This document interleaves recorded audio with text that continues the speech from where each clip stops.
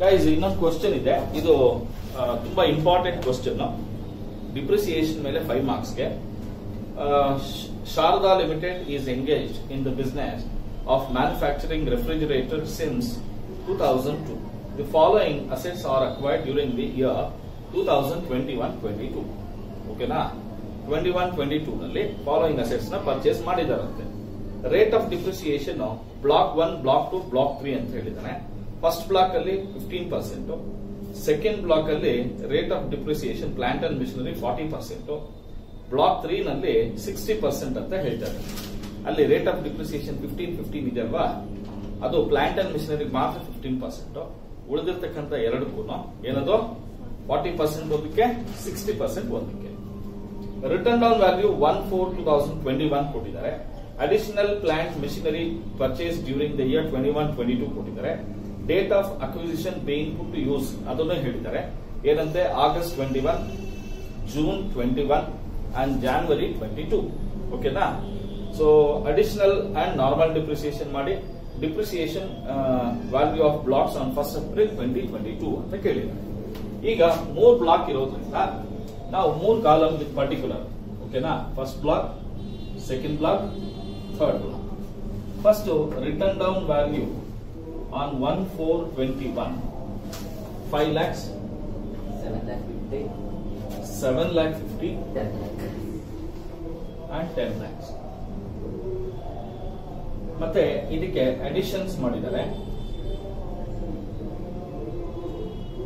Additions ಮಾಡಿರೋದು ಎಲ್ಲ different date ಅಲ್ಲಿ ಮಾಡಿದ್ದಾನೆ. ಕರೆಕ್ಟಾ? First August 2021. ಆಗಸ್ಟ್ 21 ಅಂದ್ರೆ ಮೋರ್ ದ್ಯಾನ್ 180 ಡೇಸ್. ಕರೆಕ್ಟ್ ಏನಪ್ಪಾ? ಸೊ ಎಷ್ಟಕ್ಕೆ ಮಾಡಿದಂತೆ? 7,50,000. ಎರಡನೇದು ಜೂನ್ 1st June 21 ಅಲ್ಲಿ, ಇದು ಕೂಡ ಮೋರ್ ದ್ಯಾನ್ 180 ಡೇಸ್. ವ್ಯಾಲ್ಯೂ ಬಂದು 5 lakhs. ಎರಡನೇದಾಯ್ತು. ಮೂರನೇದು 1st January 2022, ಇದು ಲೆಸ್ ದ್ಯಾನ್ 180 ಡೇಸ್. ಕರೆಕ್ಟ್ ಏನಪ್ಪಾ? 4 lakhs. ಇದು 15% ರೇಟು, ಇದು 40% ರೇಟು, ಇದು 60% ರೇಟ್ ಅಲ್ಲಿ ಇರೋದು. ಕರೆಕ್ಟಾ? ಇಷ್ಟೇ, ಮುಗೀತು, ಇನ್ನೇನು ಇಲ್ಲ. ಈಗ ವೆರಿ ಇಂಪಾರ್ಟೆಂಟ್ ಪಾಯಿಂಟ್, ಸೇಲ್ ಏನು ಆಗಿಲ್ಲ. ಸೊ ಸೇಲ್ ಆಗೋದು ಕೊಡ್ತಾನೆ ಬೇಕಾದ್ರೆ, ಅದನ್ನ ಹೆಂಗ್ ಮಾಡ್ಬೇಕು ಅಂತ ಹೇಳ್ಕೊಡ್ತೀವಿ. ಈಗ ಫಸ್ಟ್ ಇದು 12,50,000, 12,50,000, ಇದು 14 lakhs. ಈಗ ಇದನ್ನ ಎ ಅಂತ ಕರೆಯೋಣ. ಓಕೆನಾ? ಈಗ ಅಲೋವಬಲ್ ಡಿಪ್ರಿಸಿಯೇಷನ್ ಮಾಡಿ. ಅಲೋವಬಲ್ ಡಿಪ್ರಿಸಿಯೇಷನ್ ಇದರಲ್ಲಿ ಮೊದಲನೇದು ನಾರ್ಮಲ್ ಡಿಪ್ರಿಸಿಯೇಷನ್. ನೋಡಿ, ನಾರ್ಮಲ್ ಡಿಪ್ರಿಸಿಯೇಷನ್ ಬ್ಲಾಕ್ 1 ಮೇಲೆ, ಬ್ಲಾಕ್ 1 ನಲ್ಲಿ ಮೋರ್ ದ್ಯಾನ್ 180 ಡೇಸ್ ಆಗಿರೋದ್ರಿಂದ, ಓಕೆನಾ, ಟೋಟಲ್ 12,50,000 ಮೇಲೆ 15% ಕ್ಯಾಲ್ಕುಲೇಟ್ ಮಾಡ್ತೀವಿ. ಎಷ್ಟು? 187,500. ಬ್ಲಾಕ್ 2 ಇದು ಕೂಡ ಮೋರ್ ದ್ಯಾನ್ 180 ಡೇಸ್ ಆಗಿರೋದ್ರಿಂದ 12,50,000 ಇಂಟು 40% ಹಾಕ್ತೀವಿ. ಎಷ್ಟಾಗುತ್ತೆ? 5 lakh. ಈಗ ಬ್ಲಾಕ್ 3 ಮಾತ್ರ ಸ್ವಲ್ಪ ಡಿಫರೆಂಟ್ ಆಗಿರುತ್ತೆ. ಟೋಟಲ್ 14 lakhs ಅಲ್ಲಿ 4 lakhs ಲೆಸ್ ದ್ಯಾನ್ 180 ಡೇಸ್. ಅದಕ್ಕೋಸ್ಕರ ಫಸ್ಟ್ 10 lakhs ಮೇಲೆ 60%, ನೆಕ್ಸ್ಟ್ 4 lakhs ಮೇಲೆ 60% ಇಂಟು ಹಾಫ್. ಕರೆಕ್ಟಾ? ಇದು 6 lakhs ಆಯ್ತು. ಇದು 2,40,000, 1,20,000 ಆಗುತ್ತೆ. ಕರೆಕ್ಟಾ? 1,20,000. ಇದು ನಾರ್ಮಲ್ ಡಿಪ್ರಿಸಿಯೇಷನ್ ಆಯ್ತು. ಈಗ ಅಡಿಷನಲ್ ಡಿಪ್ರಿಸಿಯೇಷನ್ ಮಾಡೋಣ. ನೋಡಿ, ಅಡಿಷನಲ್ ಡಿಪ್ರಿಸಿಯೇಷನ್ ಮಾಡಬೇಕು ಅಂದ್ರೆ ಈ ವರ್ಷ ಕರೆಂಟ್ ಇಯರ್ ಅಲ್ಲಿ, ಪ್ರೀವಿಯಸ್ ಇಯರ್ ಅಲ್ಲಿ ಏನ್ ಪರ್ಚೇಸ್ ಮಾಡಿದ್ವಿ ಅದಕ್ಕೆ 20% ಮೋರ್ ದ್ಯಾನ್ 180 ಅಂದ್ರೆ ಹಾಫ್ ಲೆಸ್ ದ್ಯಾನ್. ಕರೆಕ್ಟಾ?